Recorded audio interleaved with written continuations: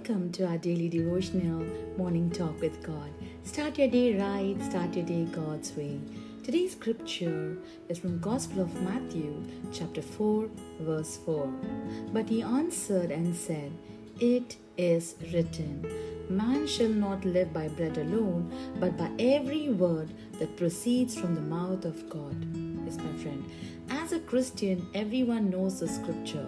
Man shall not live by bread alone, but by every word proceeds from the mouth of God.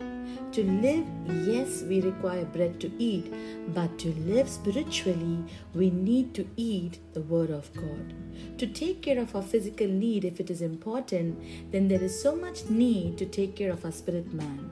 If our spirit is strong in the Lord, then we can resist the devil, my friend. Now Jesus was tempted by Satan in wilderness.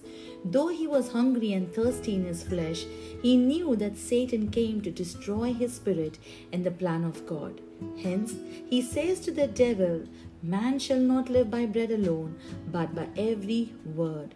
Now the word itself saved Jesus in the wilderness, because John the Apostle writes, "In the beginning was the Word, and the Word was with God, and the Word was God."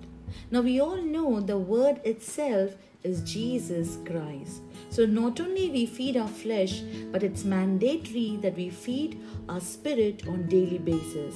Then the devil cannot touch us.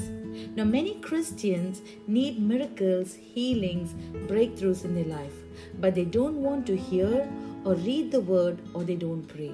They fail to understand that the word itself will give them wisdom and understanding and increase their faith to fight any battles. And today, in this fast-paced generation, people don't have time because all their time is busy in pursuing the world and just living as per world standards. But today's verse encourages us, beloved, to read the word, and the word itself can save us and set us free from the clutches of the enemy. Satan has brought lies and deception in churches because there is no true word in many churches, and Christians are living a vulnerable life and lifestyles. They are no longer ashamed of sin. They love the darkness more than light. But you, O beloved, are born of God, chosen by God, and you are being translated from darkness to light.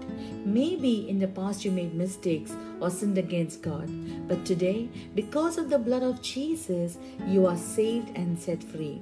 Learn the true gospel, my friend. Spend time in reading your Bible, and when the devil comes to tempt you, you can resist him and cast him out, because Jesus gave you the power and authority.